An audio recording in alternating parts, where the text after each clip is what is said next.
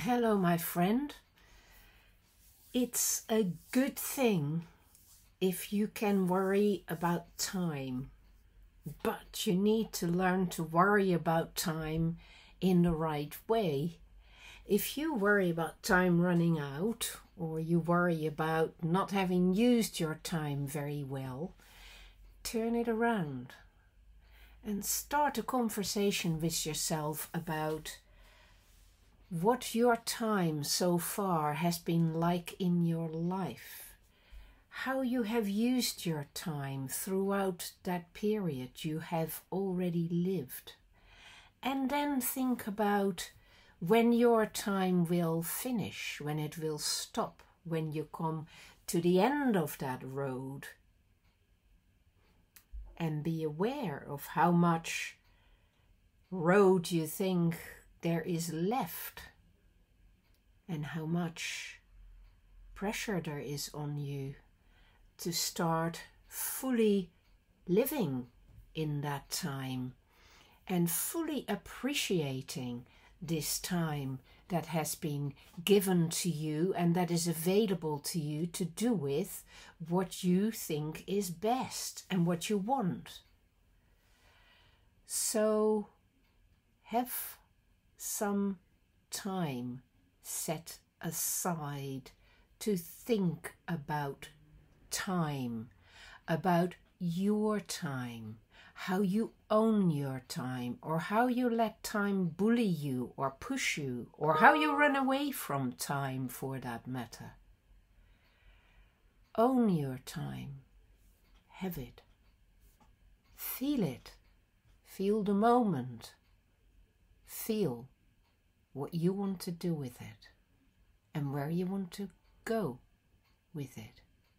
How you want to be in this time, still open to you, still ready for you to mold it and produce it into something that is shaped artfully in a way that makes you feel like you've done something good with it. What can you do with your time? What would you like to do with your time? How are you going to reshape your life so that your direction in life changes in such a way that where you're going, you can live in this new way, in this aware way of using time, of being time, of feeling time, of eating time. It is a bit like reading a book, isn't it? You start at the beginning and you might rush it, and then you might get a little bored in the middle, but when you get towards the end, you become very aware of what is still left of the book. And you might be in a hurry to get to the end and know the ending, or you might actually begin to appreciate that book and know that it is of value and that you need to pay attention to it and that it will come to its end. Of course, you can reread the book, but you can't relive your life. Remember that, my friend. Remember, it is now you have to do that thinking. It's no good saying, I am so overburdened by things, I have no time. If that is the case, my friend, you have got to unburden yourself and you've got to make some time.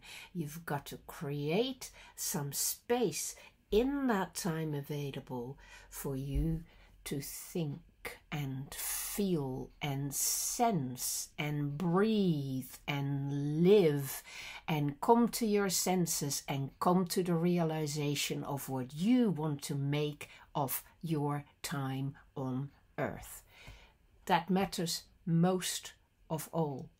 So there are no excuses. That's just how it is. You're going to have to do that, and you will do it. Because it's your life and nobody else's. So I wish you a good meditation on time and some good attention paid to yourself and your life. Be well in time, my friend. Be well.